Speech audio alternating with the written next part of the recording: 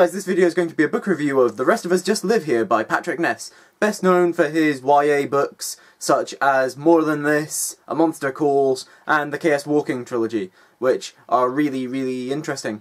I did a review of More Than This, so you can see that here. Not everyone can be the chosen one.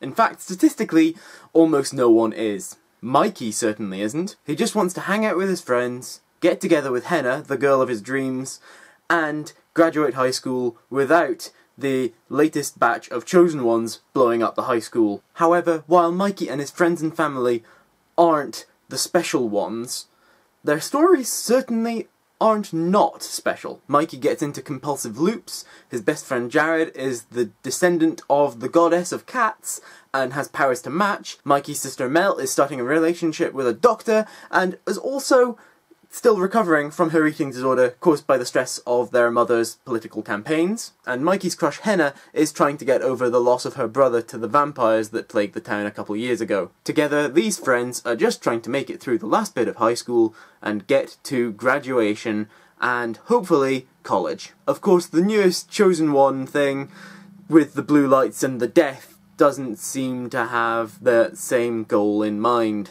I really enjoyed this book. It was quite interesting with some very interesting themes such as mental illness, need, stress, and chosen ones, of course.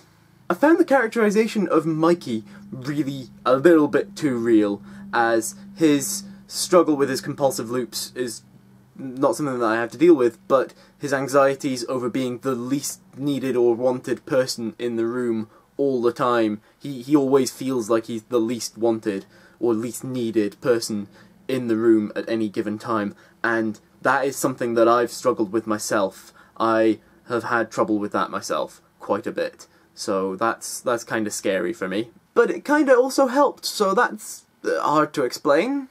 I really found that Jared was actually kind of the most interesting character in the book, being as he was struggling his whole God stuff with his father's political campaigns running against Mikey's mother, and his friendship with Mikey, and just the whole thing, and is helping Nathan with his sexuality, which I'm going to come to a bit later. Jared was just really a great character. Another character that I found interesting, if rather underutilised, was Mikey and Mel's mother. She's a politician who seems to value her own goals above her children, which does leave quite a lot of strain on their relationships. However, there were also some really interesting bits to do with her motivation that she talked about with Mikey a bit, as it wasn't solely her own ambition that she was doing it for, but I felt that she didn't disclose very much, and Patrick Ness should have gone into it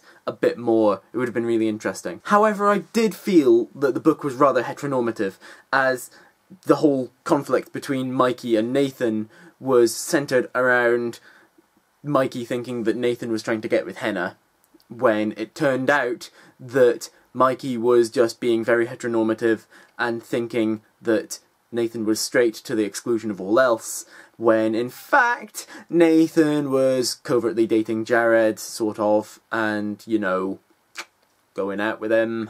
So that was kind of awkward, and it just rubbed me up the wrong way a little bit. To finish on a positive note, I really liked the whole bit at the start of each chapter where they talked about what the indie kids were doing in that chapter.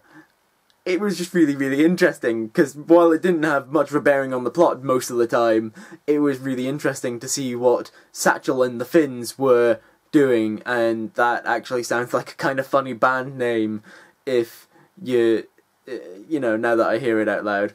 Overall, I would say that I enjoyed this book. It had some interesting themes and characters, but I wouldn't say that it was amazing, just pretty decent, to be honest. So, yeah. Tell me in the comments below what you think about Chosen Ones. I would love to know what you think, so tell me below. I hope that you enjoyed this video, and that you remember to like and share it and subscribe to my channel. Click on the thumbnails above to see other videos by me, including my review of The Way of Kings by Brandon Sanderson, which is awesome. And my update on my 2016 commitments for March. Bye!